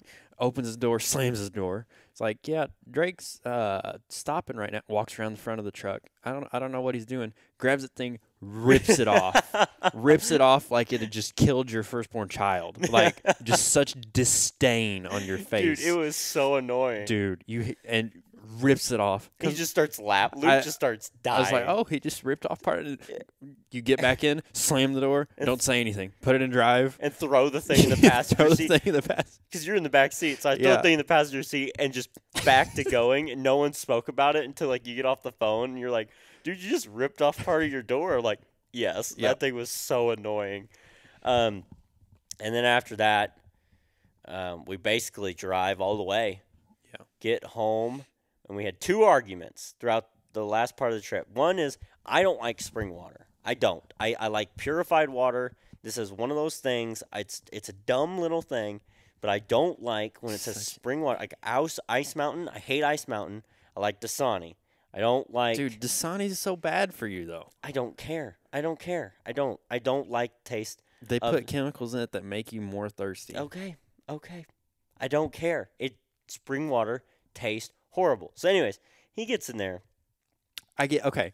No. I get to start this off. I get into Casey's. We're buying our breakfast burritos. I know he's probably not going to get himself, or you didn't have a drink. No. So I go to grab myself a bottle of water, Casey's 89-cent spring water, and I grab another one to be a nice friend because I was like, oh, he doesn't have a drink. I'm going to get him a drink. Check out, we get in the truck. A while later, you said, man, I don't have a drink. I was like, oh, I got you one. And I put the water bottle in the cup holder. And you said, I'm not drinking that.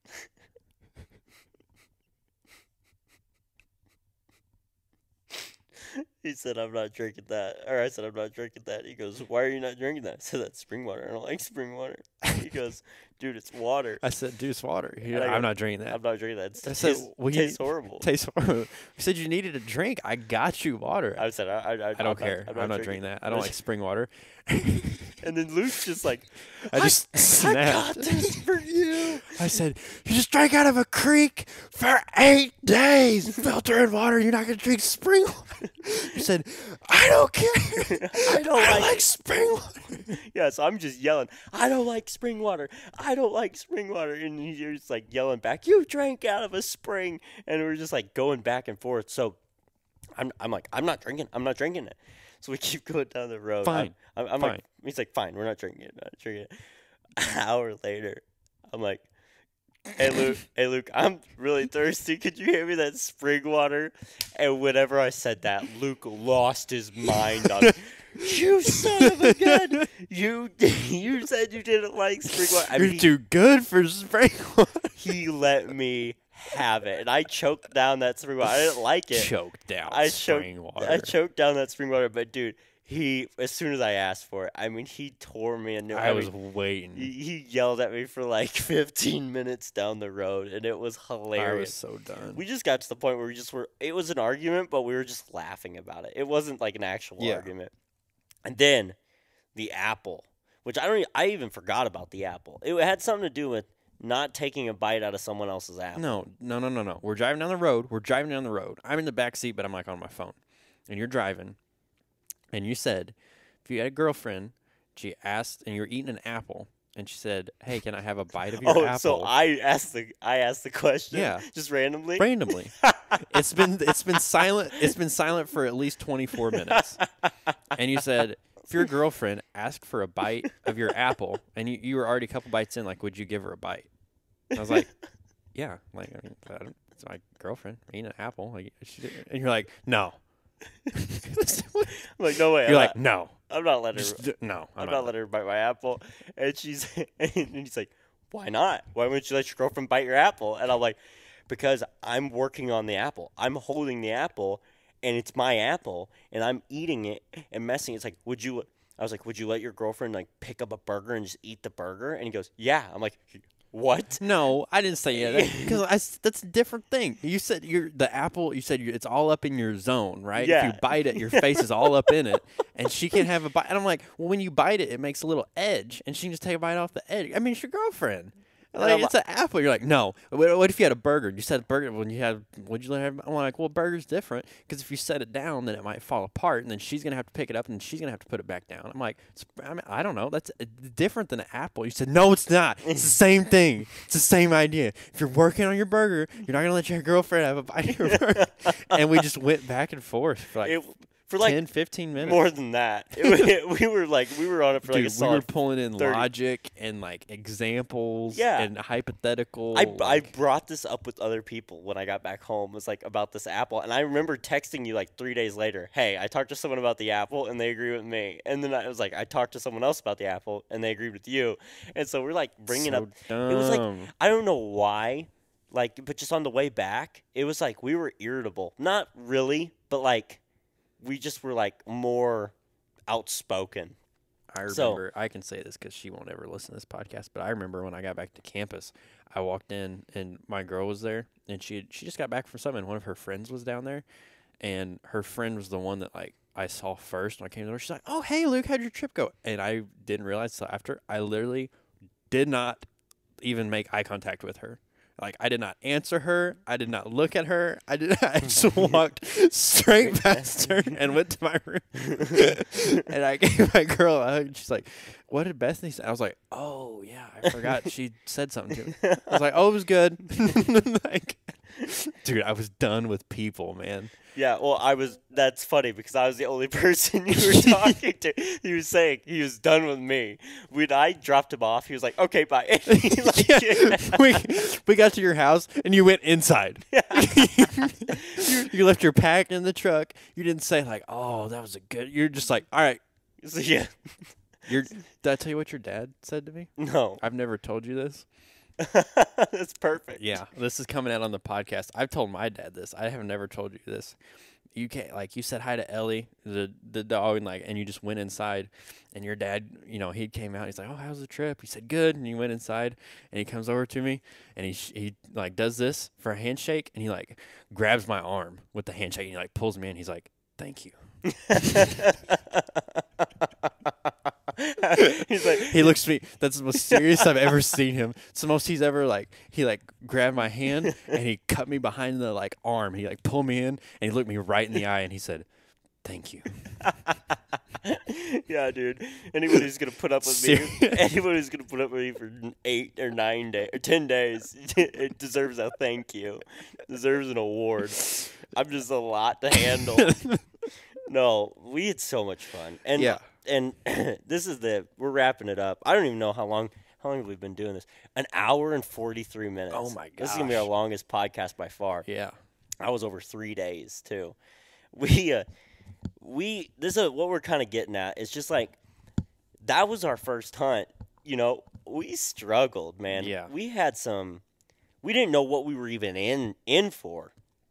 And now looking back at it, I have the fondest memories. You just heard us go on for the last podcast was probably an hour 30. This one's going to be almost 2 hours probably. And you heard us go on for almost 4 hours of podcasting about this, 3.5 hours. Whatever. And the gear on other podcasts. Yeah, and the gear on other podcasts and the gear on our videos and just watching the video, all the content you've seen on Instagram and Facebook. I'd look back on this with the most fond memories. Yeah. Oh, yeah. I mean, I'm the fact that me and you went out there two college kids that met a year prior, literally like That's crazy. a year prior in Business 101. He had a this is me presentation. He had a picture of him standing behind a turkey, and I walked up to him and I said, "I like turkey hunting. Give me your phone number."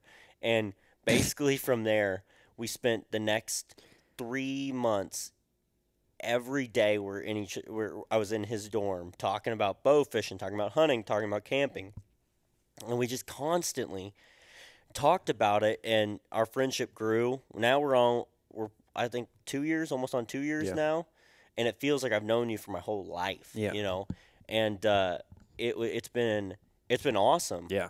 And just kind of doing this and finding people in college, like you really do having good friends. You don't find them all that often. I've found I have a handful of really good people that I really like to hang out with, and Luke's one of them. And the mountain can make or break friendships. I can just imagine we have a mutual buddy that that if we took him on one trip and boy oh boy was that an interesting time, and that was not what we went through here. So I mean, there's just some people that's not their hobby to go out and do that. And props to Luke, he didn't have a tag. I told him I would basically pay for the gas to get out there if he would be my cameraman. He's like, sure, why not? Free trip to Montana for me. Let's go. And he knocked it out of the park. All the footage that you see there, he filmed basically. I didn't get enough though. Yeah, but I mean, honestly, that's the best film we've had, on this channel, and it'll get better. We know more, and things happen, whatever. And it's just going to get cooler and cooler and cooler. And, Yeah. And I'm stoked for what the future has to offer. This year I pulled 2 elk tags. Last year was my first year. This year I have 2 tags. Like things are crazy, man. Yeah. And I'll be going for one of them at least. For sure on the one of them. They're going to try to coerce them into both of them. But we're getting after it, and there's going to be more films and a lot more fun trips coming out of this, and I really hope you guys go back and watch what videos we put out, because, I mean, that expresses exactly what we did the best, even though it's not the highest quality, it's not gritty, it's not Meat Eater, it's not these, it's what happened. It's just 2 college kids going out and enduring the woods. Yeah. And we're nothing special. And people who are coming from the East and it's their first time are young kids who have heard their grandparents talk about putting in 20 points and going out once in their lifetime and getting the big elk that they put on the wall, and they think that it's just so far out and unachievable. It's not. Just with a little bit of planning, you can get out there and you can have an amazing trip. Yeah. You can have a trip where you suffer like we did too, and you will. That's going to be your first trip. You're going to suffer. Yeah. You're not going to understand a thing. But as you keep going, more tags you get, more times you go out and keep being persistent and determined with it, you're going to have a lot of fun times. And I love it. I look back on it every time I think about it fondly, and I can't wait to go back. And it's going to get more fun and fun. And this year, there will be an elk on the ground sometime this year. Yeah.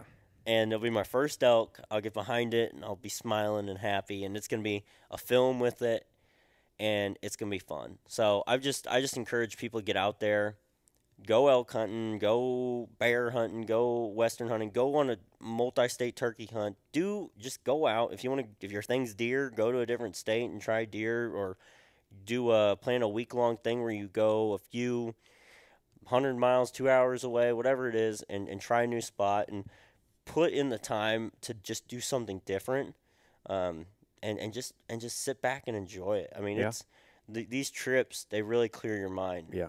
And they're really fun, and they push you. Yeah. They push you. So that's basically it.